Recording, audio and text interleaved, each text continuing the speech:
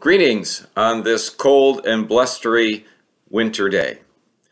I want to give you a bit of a sneak preview of this Sunday's morning message as we gather together in person at 8 a.m. and 10:30.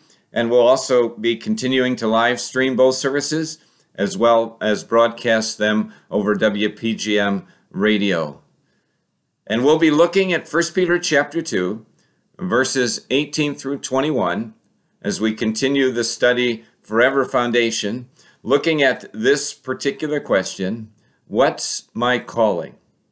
That is, as a follower of Jesus Christ, what is our calling, in particular as to how it relates to our response to those in authority over us. And every one of us have those that are in authority over us, don't we? No matter what walk of life we're in. And we want to look at three particular points as we think of answering this question. First of all, what is our attitude? What is to be our intentions? And who is our model? And as we mentioned going through this series over and over again, our relationship with Jesus Christ changes everything. It changes how we relate and respond to authority as well. And ultimately, we realize that God is the final and ultimate authority. And He is the one that we appeal to. And He is the one that we live for. And He is the one from whom we get our direction.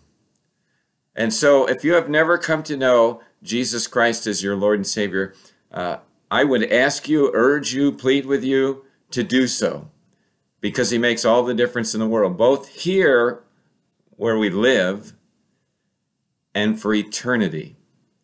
And each one of us need to come to the place where we admit our sin, because all of us have sinned.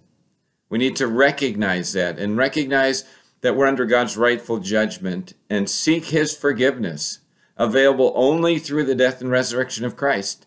So it involves admitting our sin, repenting, turning from it, and seeking God's forgiveness, available only through the death and resurrection of Christ as we give our lives to the Lord. And He indeed changes everything. So I'd like to encourage you to take some time to read through those verses 18 through 21 of 1 Peter chapter 2. And I want to continue to encourage you to pray for those who are in authority wherever that may be. And I know we need to continue to pray for those in government, as we mentioned this past Sunday. And we're going to expand that a little bit this Sunday with these verses. May you indeed have a blessed day.